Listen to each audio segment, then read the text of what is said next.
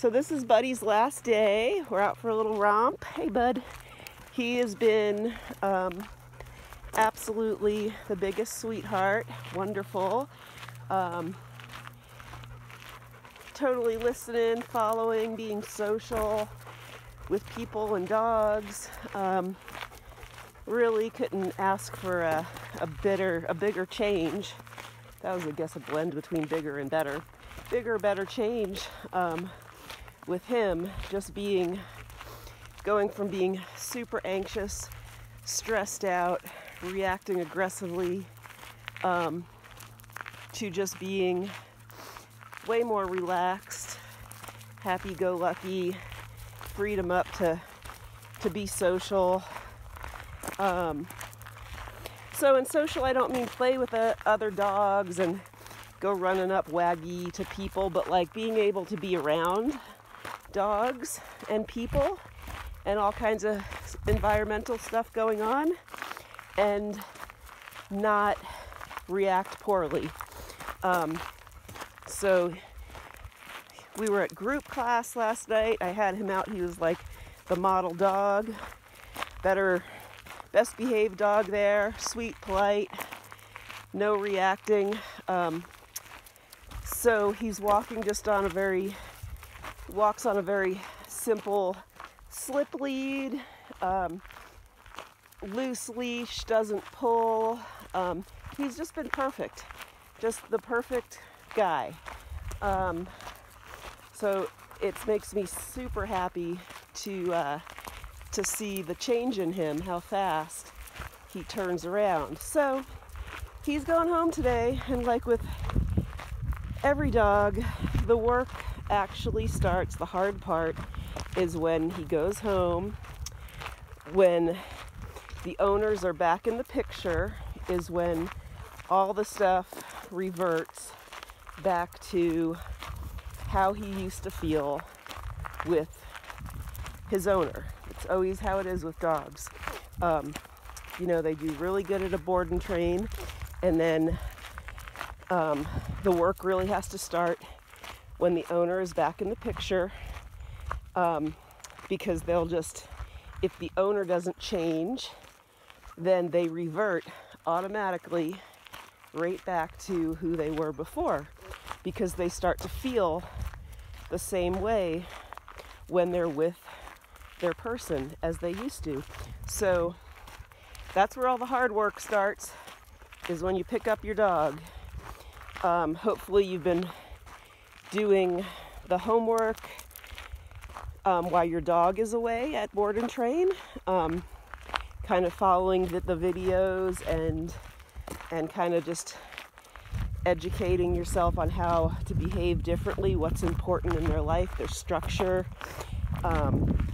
boundaries, who you are to them, leadership role, and then you have to really be ready to come in as a new person and create a different relationship with your dog, because this is not a case of this was an abused dog and that's why he's vicious to men and blah, blah, blah, blah.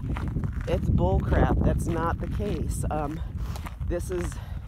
That kind of behavior is created by what you share with your dog, who you are, how you relate with your dog, what you allow and what you encourage, and what you don't allow, what you discourage.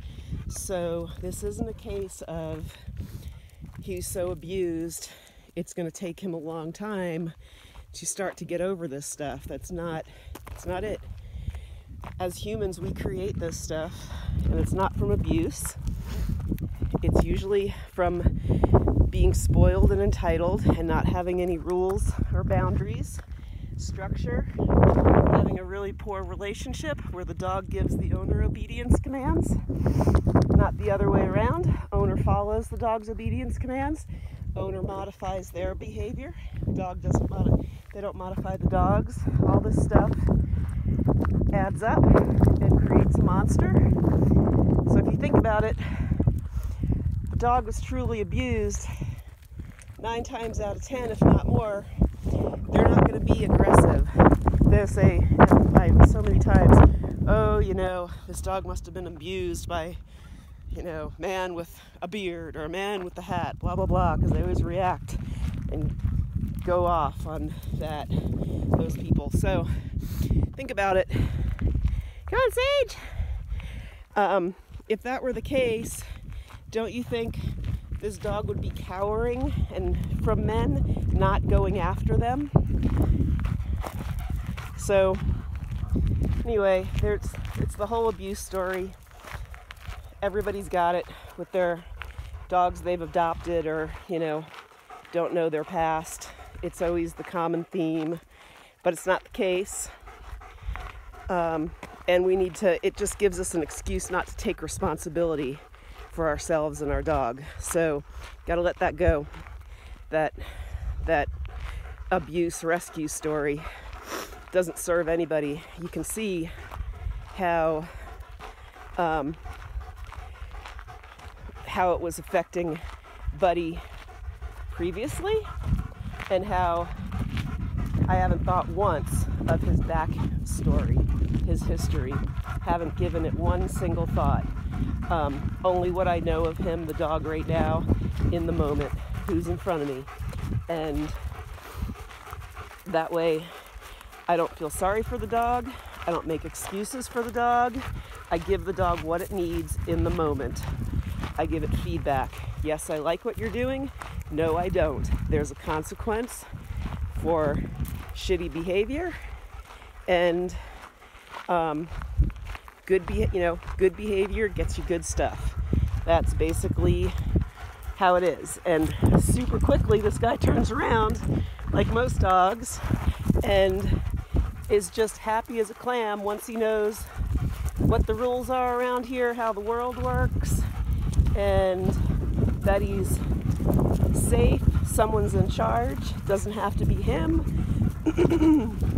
Someone's in control of the other dogs and people that are coming and going. He doesn't have to be him, and he can just lighten up and be loose, happy. Hey buddy, car coming. Come here. Good. Sit. Good. Break. Good boy. And it just frees him up to be just so much freer, lighter, happier, more relaxed, able to handle so much more of whatever comes his way in life. Anyway, I'm super long-winded on this. Come on, buddy. 8 minutes already. Anyway, that's Buddy. I've just been so happy with him. What a good guy he is. He's feeling better health-wise. He's been getting a lot more exercise. He's trimming up, getting fit. We're able to brush and groom him now, so I know that makes him feel a lot better. Get his skin and follicles healthier, brushed, get all that hair and crap off of him. So that's, all in all, he's just feeling way better in general, health-wise, physically-wise. So I think exercise is going to be an important part for this guy to get out and get enough physical exercise in. So we can do that. We can put packs on him, have him carrying some weight. We can ride a bike with him. There's a lot of options, but him having a good, reliable recall, off leash, and a heel is going to be great because he can do get some more exercise. But yeah, you gotta get out with him and get him the exercise he needs. He doesn't require a whole lot. He's pretty low energy for having so much healer in him. But still, he needs exercise to feel good. And that's about it. That's Mr. Buddy. Buddy, come. Like a boy. Yeah. Silly bear. Silly bear.